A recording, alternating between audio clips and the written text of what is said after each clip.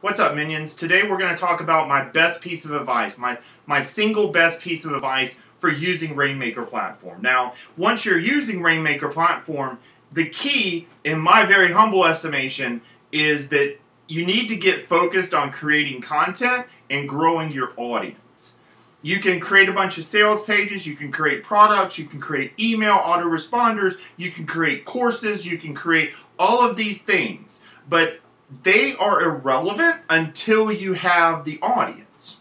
So trust me on that. 10 years in, I've created courses, I've created products, I've sold a bunch of different products over the years, different services, I've worked with different clients on their stuff, etc. But until I build my audience, it's irrelevant. Like, that's the one thing that truly matters. That's where the actual power behind a business is derived from. You can say it's their customer base, but I very politely disagree with that. Your customers are a subset of your overall audience. Number one, my biggest piece of advice is to use Rainmaker Platform to start with it. Number two, get your head out of all of the things that it does and focus on creating content.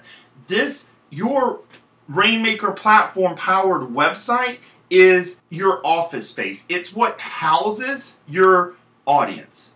It's where your audience is organized, where they get what they're looking for from your business.